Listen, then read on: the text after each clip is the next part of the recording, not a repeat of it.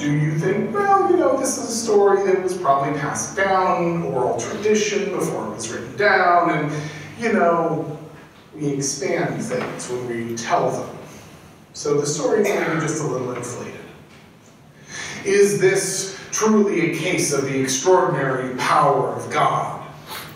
A true miracle, what some might disparagingly or not call magic?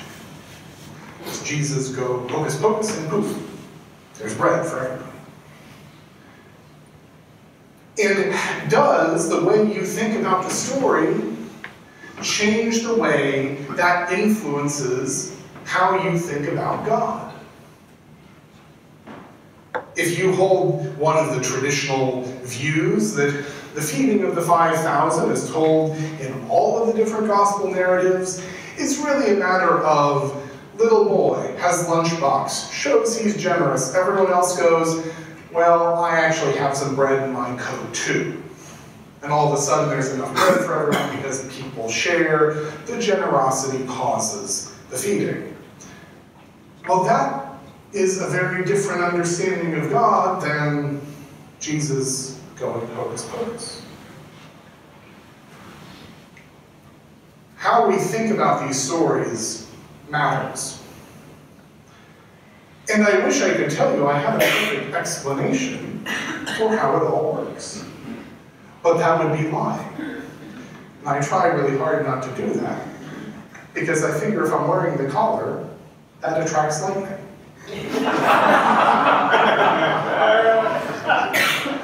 Or so says my wife.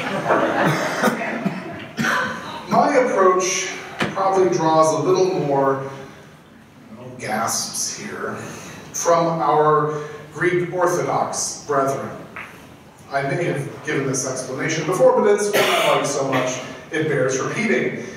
When we talk about the sacraments, baptism and communion, we base our terminology on the Latin sacramentum.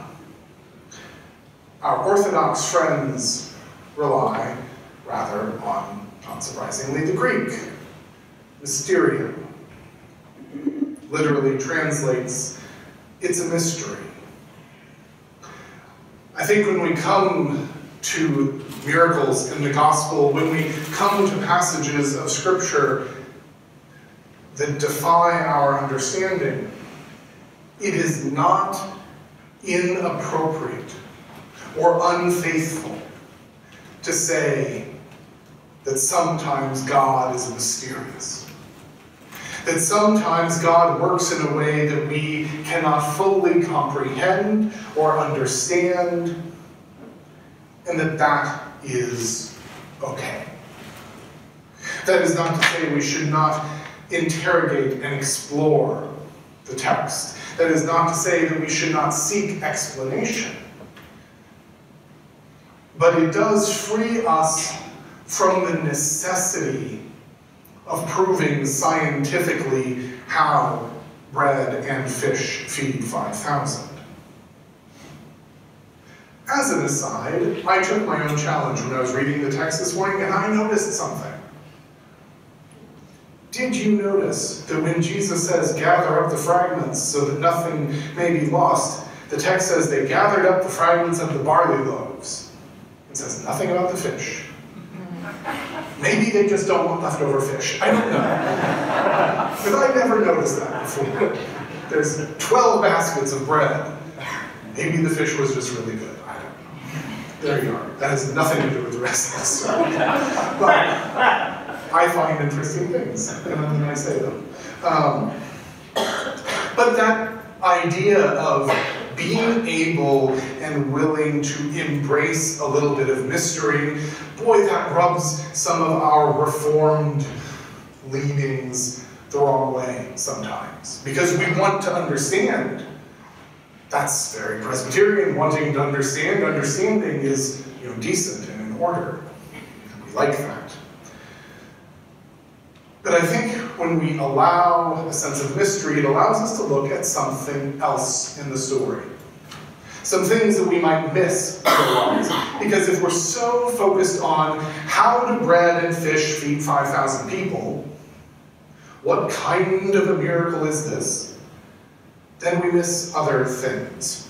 And there are three, this is very Princeton, there are three things that I want to look at. Three bits of context, three details that I think bring an interesting texture to this story. They help us interpret what is happening, and more importantly, they help us learn something about God. They help us learn something about the person of Jesus Christ, who is the embodiment of the one that created everything. So the first detail, early in the story, we hear Jesus went up to the mountain and sat down. And just before they look up to see the crowd coming, the narrator of this story tells us that it was the Passover and that the festival was near. So why is this important? It could just be simply a marker of time, so we know at what point in the year this is happening. It's Passover, it's springtime. That could be the only detail, but I think there's more than that. What happens during the Passover? What is important during the Passover? Family. Going to your home. During the Passover, Jewish folks will go to great lengths to be with their family. Folks would be making a pilgrimage to Jerusalem. The city is getting filled with pilgrims. People from all over the country go. It is like Thanksgiving here nowadays. People will go to great lengths to be at home for the turkey and the stuffing. In our story, people would go to great lengths to be home for the Passover meal. But Jesus is on the side of the mountain, in desolate country. And there are thousands who have no home to go to. Thousands who would rather go sit at the foot of an itinerant preacher. And this is early in his ministry. Thousands show up. Thousands that haven't made the trek to Jerusalem. Thousands that aren't with their family, aren't in a safe home. Now maybe that's reading a little bit into it. We don't know the story of each of those that comes to sit at the feet of Jesus, but we can safely assume that at least a majority of this crowd are people that feel excluded and unwanted in traditional settings. These are the people who don't come to our Christmas Eve services because they feel they don't have a place here. You might also note that means Jesus is not in Jerusalem for the Passover. He's not in church either.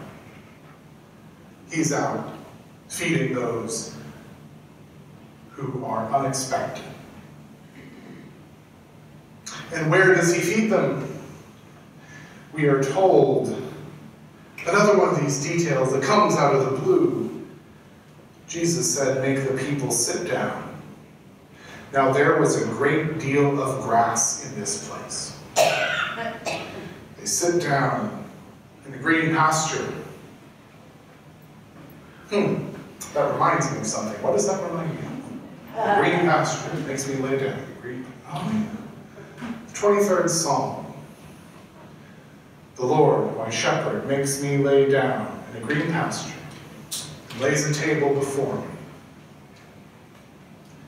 The Lord calling the unexpected, the unwanted, to a place of safety, a place of haven, where against all expectations they are fed.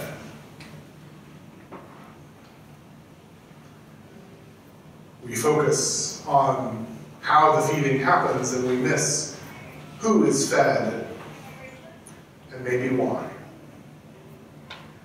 The final detail is this word that shows up twice at the end of the passage about the feeding of the 5,000, and then again at the end of this little very short snippet about a boat, and a a storm. We don't get, this is different than the other storm narratives that the Gospels tell.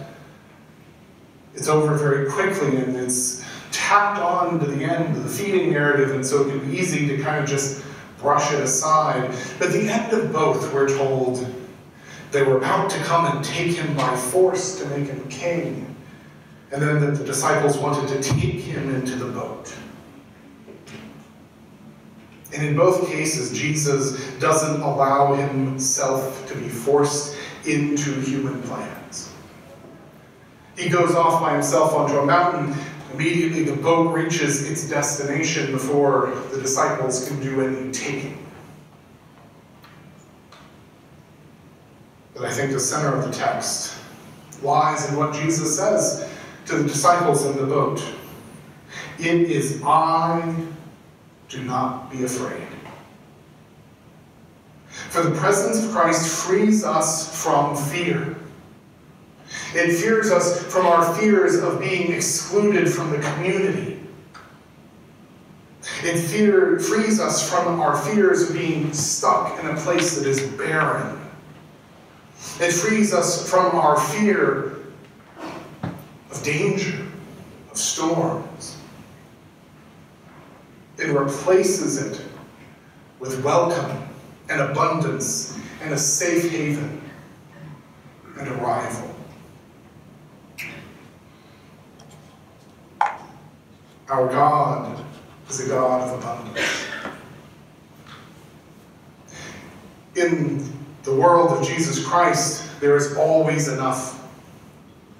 Not just for those that are assumed to be family, but for those that have been excluded, those that have been forgotten and pushed to the outskirts, those who don't even bother to make the trek to Jerusalem.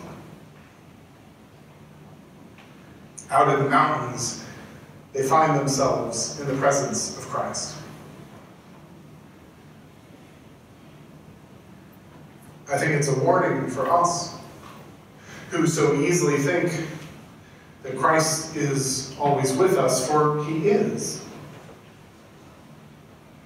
But are we more likely to find him here, or living in a tiny house at Eden Village? I know where I'd spend my time. In the name of the Father, and the Son, and the Holy Spirit.